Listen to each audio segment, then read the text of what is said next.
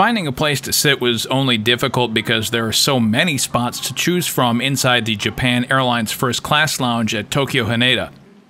The lounge looks well equipped to handle larger crowds with a good variety of seating, from more typical loungers to ottoman-equipped seats with a view.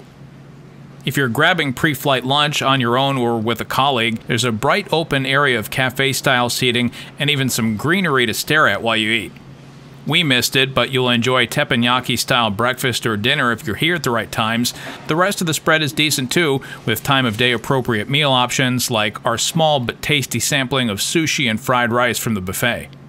JAL seems to be aware that their first-class passengers are workaholics or spoiled kids with an Instagram account to update, so the Wi-Fi is reasonably speedy and there doesn't appear to be a seat without a power outlet for charging up your devices. And if it's top-secret stuff you're working on, hop into one of these little hideaways. Or you can go office space style with a workstation in the small business center. One of our favorite parts of the lounge is the Red Suite, a windowless but luxurious separate area sectioned into rooms for pouring featured wine, champagne, and sake, getting a shoe shine or flipping through a book, playing a quick game of fancy foosball or chess, or just lounging among some cool JAL flight memorabilia.